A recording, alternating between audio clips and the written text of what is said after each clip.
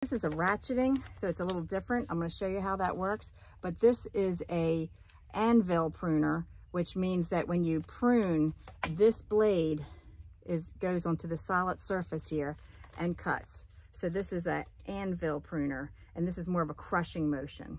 So this ratcheting one that I use this on bigger limbs that I can't get with the other pruner, and I'll show you how that works. Put it on, and then what you're gonna do is you're gonna hold with one end, and then you're gonna